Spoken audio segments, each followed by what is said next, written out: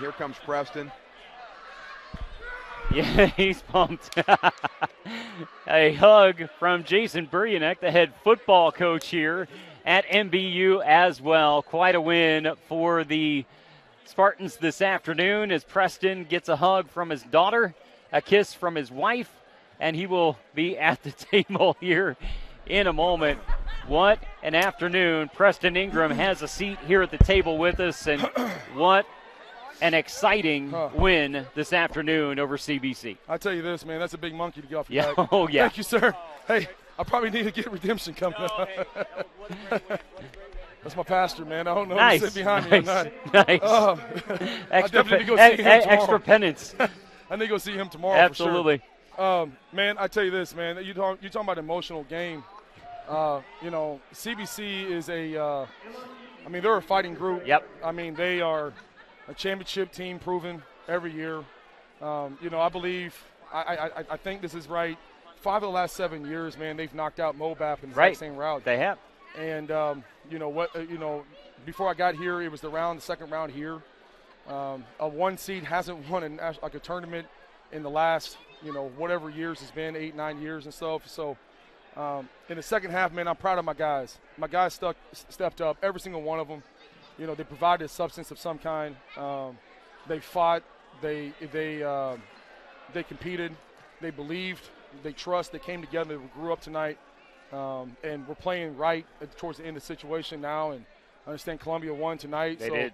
It's going to be the battle of the barn on that situation because of everything that we also know about Columbia. And so we're excited about our situation on that part. And I'm proud of it, man. I mean, that's a high emotion game on that part. Yeah, this game nip and tuck in the first half. Paul and I were saying early there in the second half, whoever wins is going to win by about 5. But I think part of it, if we're being honest, CBC having to play yesterday, going back to back, you guys did execute, but it's a tough thing for CBC to have to do. But got it up and down the lineup. I mean, there wasn't a single star for this game really, although RJ continued to be hot from 3, but that was a team win, an emotional atmosphere, and you got it done. Yeah, absolutely. I mean, he came hot at the right time. Right. I think we ran that well till it was dry. I think we ran the exact same action about 5 times in a row. Right. I'm just glad it kind of worked. But you're exactly right, though. I mean, like, the unfairness on this situation is, they played last night in a very hard game against Williams, and they came up here last night and quick turnaround. But, here's the thing. I mean, we've had to do that.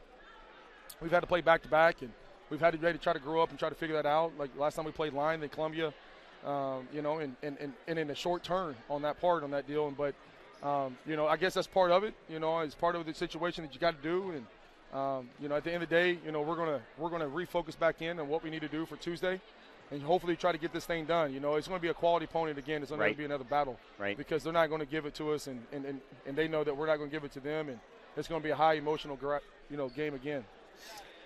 So I'm going to ask you a question. I've kind of avoided asking this question as the season's gone on and into the playoffs.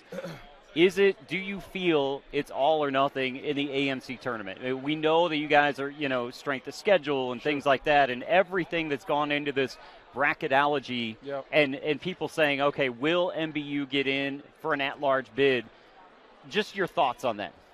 Overall, strength of schedule, are you looking at it as we have to win Tuesday? We are. Yeah. I mean, I think that's the only way that you can. Yeah. I don't know if we have enough time on the air debate to really go into this thing.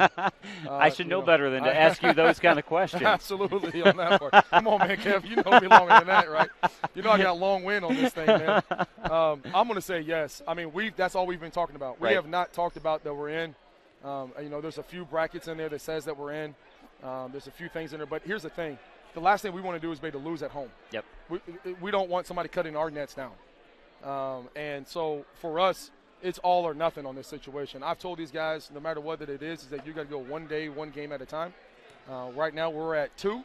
We're 2 and 2, or 2, whatever you want to call it. 2 and nothing. Right, and we got to go and get another one on, now on Tuesday. But for us, because we don't have automatic bids, we're not in the top 25. Although I feel like we should be. Yep. I also feel like Columbia should be receiving votes. I think Columbia's been playing as good as anybody.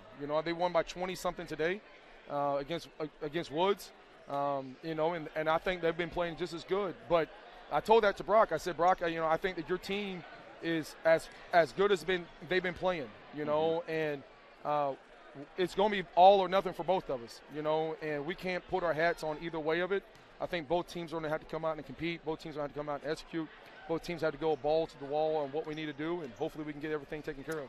So this is more of a fan question than anything else, but can you imagine what the environment will be on Tuesday night against Columbia? Paul and I, we talked about this on the broadcast because I texted him yesterday, and I said, all right, one step at a time, but we don't play, we don't coach, so we can talk about this stuff. Sure. I was like, Columbia at MBU with possibly the only AMC bid on the line is going to be crazy. Hey, this place is going to be packed out. It better be. You're right. You're exactly right. And it better be packed out with Spartans. Right. But we know that Columbia's going to travel well, and we know that our group is getting bigger, and it's going to be a rowdy environment. It's going to be exciting. It's going to be fun. It's something that we've talked about. It's something that we've been working for. We feel like we put ourselves in position for that, and hopefully we put on a show and take care of what we need to take care of, because it's going to be tough. It's going to be a great environment. It's going to be hostile. Yep. It's going to be a lot on the line. It's going to be a lot of emotion that's going to be put into this thing. I love my guys. Yep. I'm going to battle with them the entire time, and I'm going to fight for them, although I felt like we didn't get the right calls all the time tonight. Oh, my goodness. We're not even going there. I don't know if I really want to go down that route. Nope. But at the end of the day, we overcame, and, we took care of it, and so – it's going to be a fun night. It's going to be a fun night. That's all I know. It's going to be a fun, exciting night on Tuesday. So come on out here. Congratulations. I appreciate it, man. All right. Thank you. They earned a berth into the AMC final. The Missouri Baptist Spartans go to 25-5 on the season. You see it there, a 13-point win over Central Baptist. They will welcome the number 2 seed Columbia Cougars Tuesday night with a berth in the NAIA tournament. On the line. For Paul Ellis, I'm Kevin Paulus. Thank you so much for joining us this afternoon on the Spartan Digital Network. It's a win for your Spartans, and we will see you on Tuesday night.